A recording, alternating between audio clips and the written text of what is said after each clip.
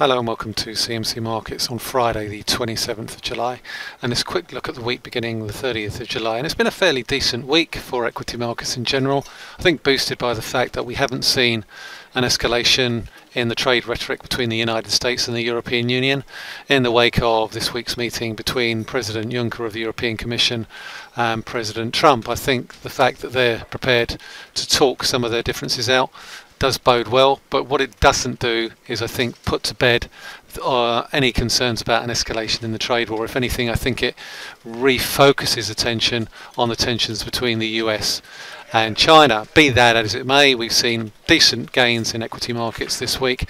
We've got US second quarter GDP coming out later today, and I think as we look ahead to next week, this afternoon's number could have a key focus in terms of US interest rate expectations ahead of next week's or the coming week's non-farm payrolls and US employment report and wages data.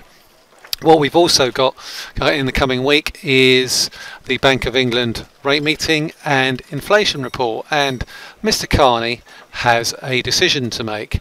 Will he at the very last minute disappoint market expectations as he has done on so many previous occasions? I think the barriers to the Bank of England not raising rates are nowhere near as high as they once were. It's also important to note that it will be Ian McCafferty's last meeting as a UK policymaker. He will be being replaced after this meeting by Jonathan Haskell.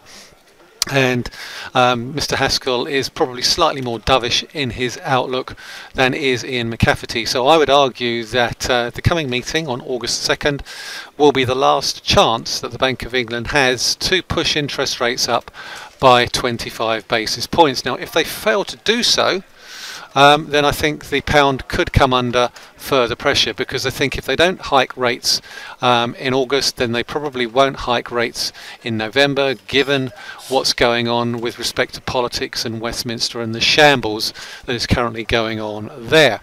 So in the context of that, and the fact that if we get a decent US GDP number that could push the dollar up, we need to keep an eye on a couple of key levels on the cable. First and foremost, I think the upside resistance on the pound comes in with this trend line here from the highs that we saw at the beginning of June, the end of May. So we're sort of looking in and around about 132.80, 133.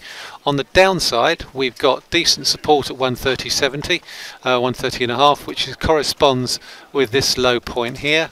If I draw that in for you, that gives you a decent indication of roughly where we are with respect to that. Slightly get rid of that. So there's decent support through this corresponding low there, as well as the low at around about 129.50, which we saw in the middle of July.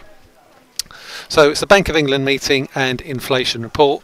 I think the expectation is we may well get a rate rise, and if we do, then it's really about the guidance going forward. I think it's unlikely the Bank of England is going to suggest that we're going to get another rate rise this year. I think then it'll be really determined on whether or not we can expect to get one before the UK leaves the EU in March 2019. Also some key levels on euro dollar, because we'll have a whole host of manufacturing and services PMIs for July coming out next week. On the 1st of August, manufacturing PMIs. On the 3rd of August, services PMIs. And as we can see from this chart here, we've got a really lovely sideways consolidation in euro dollar. The upside of that comes in around about 117.30, 117.40. We could see that tested in the wake of the US GDP number, or we could see a test of 115. At the moment, what we're looking to see is whether or not this sideways consolidation breaks out either towards the top side or towards the downside. Yesterday's ECB meeting would appear to suggest that the European Central Bank is in no hurry to signal a significant date for the raising of any of its key reference rates. So on the 3rd of August we have the US employment report. Again, fairly decent numbers. The headline numbers are fairly good there.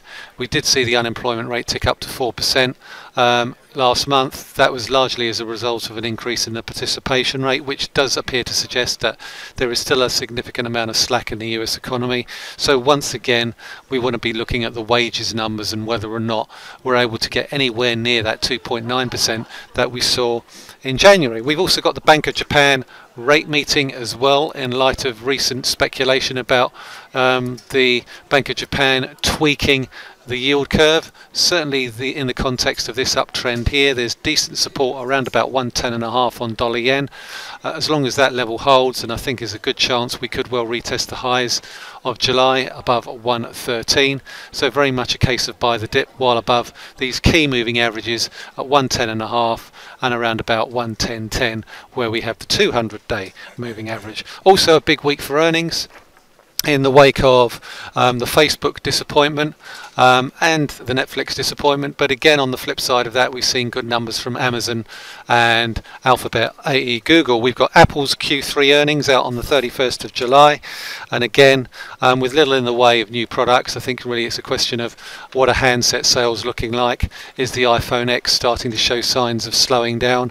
Certainly the average price of the iPhone sold has been falling in previous quarters, so I think I'll be looking for evidence of a further slowdown in the average selling price for iPhones. And will Apple indulge in any further stock buybacks? We've also got UK bank earnings coming out as well for Lloyds, Barclays and RBS. We've already seen that TSB's taken a massive hit on the back of the IT scandal, so I think it's difficult to sort of really get any lessons from TSB's numbers, given the fact that they will have been seriously impacted by the IT outage, and I think there are still some residual effects from that. But certainly with respect to Lloyds, Barclays and RBS, I'll be looking for any signs as to whether or not credit growth is slowing down in the UK economy. Certainly not seeing any evidence of that in the headline numbers. Retail sales numbers have been fairly positive. There has been a little bit of a slowdown in loan growth, but certainly nothing to really be concerned about. So that's it for this week. Thank you very much for listening. It's Michael Hewson talking to you from CMC Markets.